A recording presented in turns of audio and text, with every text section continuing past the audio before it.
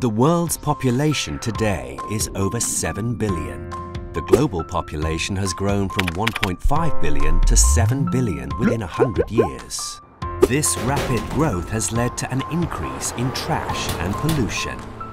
The world produces about 2.12 billion tons of trash per year.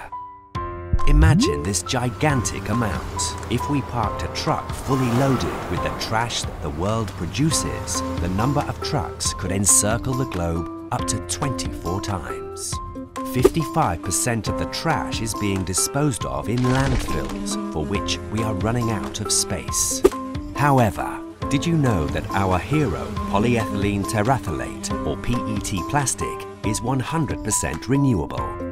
PET should be put in with the recyclable trash.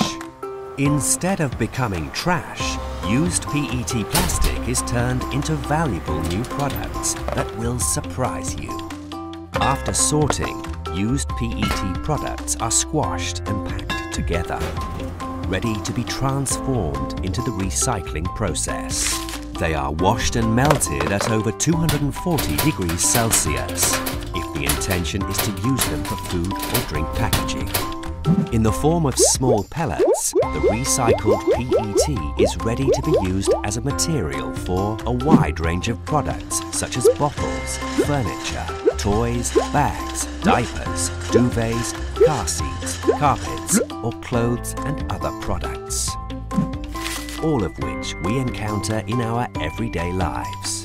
Hey, isn't it great? And that's not all. Recycling just one plastic bottle will save enough energy to power a 60-watt light bulb for 3 hours.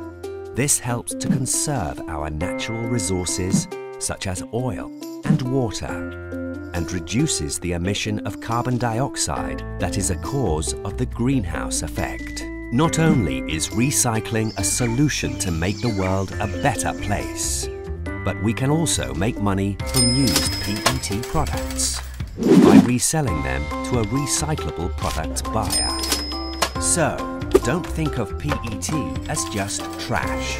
It has value. Sadly, not as much PET as we want is being recycled.